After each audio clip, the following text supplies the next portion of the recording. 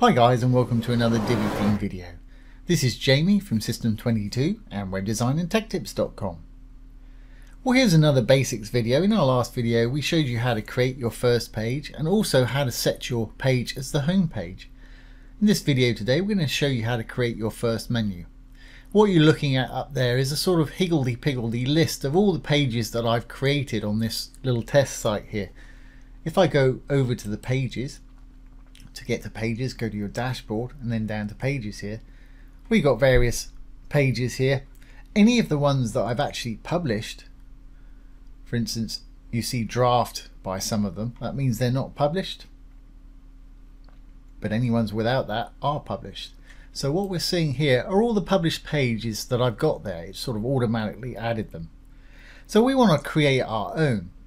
Now Divi comes with a primary menu, which we're looking at here with your logo in it, and also a secondary menu that you can add another menu to, and we'll cover that in another video. So let's get started. Now the first thing you want to be aware of is you can only use pages or add pages to the menu that are published and not drafts. I've got one here that's a draft that I want to add to the menu. So rather than edit the page and publish it, I can go into the quick edit button just down below that allows you to make a few adjustments without having to edit the page. And over here we can change it from a draft page to a published page. Simply hit the update and now that one's actually published. So let's create our first menu.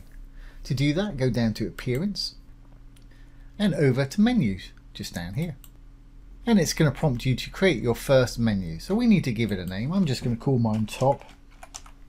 Obviously give yours whatever name you wish. It wants to make some sense to you though. If you want it to automatically add new pages, you can check these, and it's going to be in our primary menu. As we mentioned before, we're not using a secondary menu or a footer menu at the moment. We'll be doing videos on those in the future. Okay, so we've given it a name. I don't want to automatically add new top level pages because I might decide to put them in other places, but if you do, go ahead and check that. Once you're happy, create the menu. And there it is, and now we can start adding our pages. So here's a list of all the published pages. Remember I said the drafts won't show up here. So I want Home, About, Services and Contact. So I've put a check mark in each of those. I'm going to add them to the menu, and there they are right there. Now those are in a completely wrong order, and it's going to go from top to bottom, top being left, bottom being right. So I really want my Home, About, Services all the other way around. To move these around, just simply put your mouse over it, left click and drag it, and let go your mouse button when you've got it where you want it. To create sub-menu items, really easy. If you wanted that services to be a sub-page of the About, all you do is grab it again, left click and hold, pull it slightly to the right, and as you can see there, it'll become a sub-item. But I don't want that today, so I'm going to do the opposite. Just pull it to the left and it's a regular one again.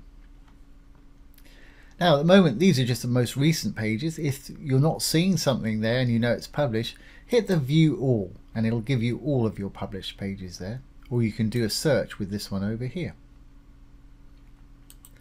Now a little tip up here, if you're using things like WooCommerce and other things like that, if you go up to the screen options, it's a bunch of check boxes showing you what it's going to show down there. If you're wanting to add a project category or a project, then just simply check those boxes and those options will appear down here for you.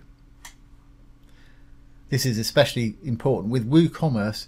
You want to go up here and make sure that your WooCommerce categories are selected if you want to do a link to a category page there. So let's close that up and we'll just quickly go over these other ones here. Posts, obviously you can add a post to the menu if you want to add one of your posts. I've only got the generic one there. I really don't want to add it. Custom links, these are so useful. You can link to anything with custom links, off your website, to other pages on your website, or certain places on your website if you want to. And to put in a custom link, simply get the URL that you want and put it in there. I'm just putting a hashtag because I haven't got a real URL. Put what you want the link to actually say, which is the Home, About, Services, Contact that you see there, in here, and you can have it say anything you want. So I'll just say custom so that we know this is the custom link in the menu. Obviously you're going to want to make yours more specific, and just the same, add it to the menu and locate it where you want. I'm going to put mine under services, or for a bit of fun to demonstrate, let's make it a sub item of services. There we go. So we made it a cust item. Now we've got categories down below, but that's your post categories, not WooCommerce categories if you've got that installed. At the moment I really haven't got any, but if you had categories and wanted to add those to those, they'd appear here. Just check them and add them to the menu. Okay, well, we told it what we want, we've told it where we want it to be, so let's save it. Hit the save menu button down the bottom there. It says it's updated there. Let's go back to our page here and we'll refresh. And there's our new menu there. Home, About, Service and Contact Us. And as you can see, we've got a drop down for the custom there. So there you go, guys. That's how to create your first menu with the Divi theme. I hope you've enjoyed this today and found it useful. If you have, please give it a thumbs up, ring the bell, comment, share and subscribe to our YouTube channel. Once again, this has been Jamie from System22 and webdesignandtechtips.com. Thanks for watching. Have a great day.